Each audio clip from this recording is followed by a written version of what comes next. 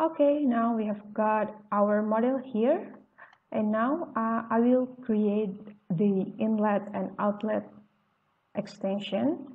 So here in article in the CFD Autodesk website, it says like extending inlet and outlets to help avoid divergence, improve mass balance, and aid accuracy. So here there is an example as well. Extension helps to ensure that flow is fully developed as it enters and leaves the analysis domain. Outlet extensions can also help to avoid recirculation of the flow over the outlet boundary condition, which is seen in many simulations and can negatively impact the result and sometimes causing divergence and poor mass balance in the system. So for best practice, users should aim to have inlet extension greater than or equal in length to 5 times to the opening width, okay, and the outlet extension greater than or equal to 10 times the opening width. Okay, so there is also a video here if you want to check about the inlet and outlet extension, for example here.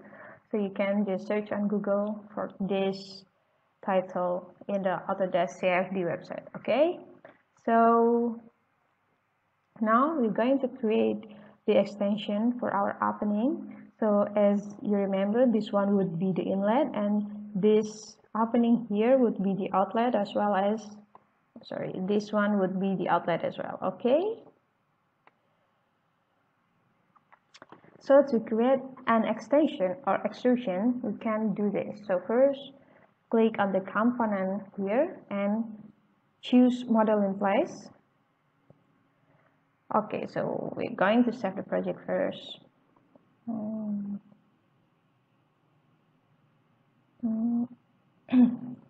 Okay, I'm going to create it here. I'll just create this as Revit, Revit model 2. You can save your model as you wish. Okay, it would be just pick Windows, it doesn't matter actually. Okay, it will be Windows 1, that's okay. And after that, choose Extrusion. And before that, we have to set the plan, the working plan. So pick a plan and choose the working plan. So we will create the extrusion here. So we pick this plan, okay?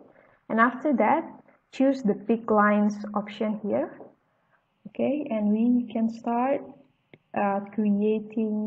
choosing the line, that we want, where we want to create the extrusion. Okay, that's cool. And we want it to be 5 times the width of the opening, right?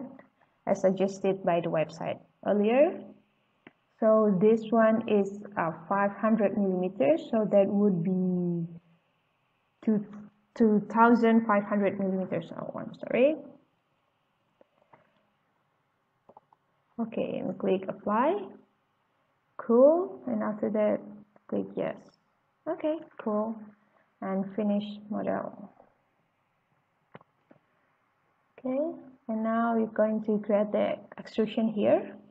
Again, click on the architecture, choose component, model in place, and this one, yeah, let's say this one is a Windows as well, it doesn't matter. Click OK and click extrusion. Don't forget to set the working plan again, because we are going to draw in a different plan, and then click pick lines. So to see that whether you are already selecting a correct plan, working plan, you just have to look at this. So if you click on the pick lines and click this line, the color should be purple. So that shows that you are working in the correct plan. Okay.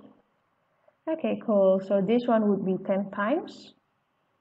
10 times the width of the opening would be 2,500. Okay, cool. And click yes.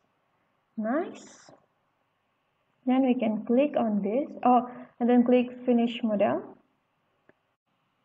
Okay, now I'll create the other extension for the other outlet. Architecture, component, model in place.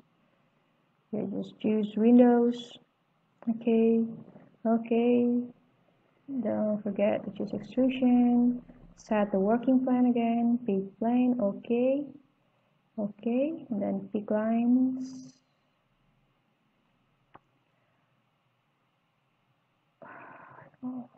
Okay, click yes, and finish model.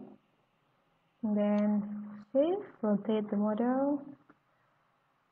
And then this one is also an outlet, so we're going to give it the extension.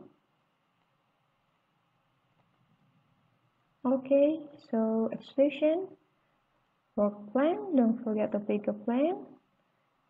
This one, okay.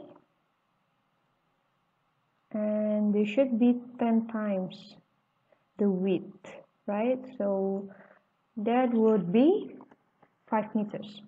Apply, yes, and finish. Cool. So now we have this model here.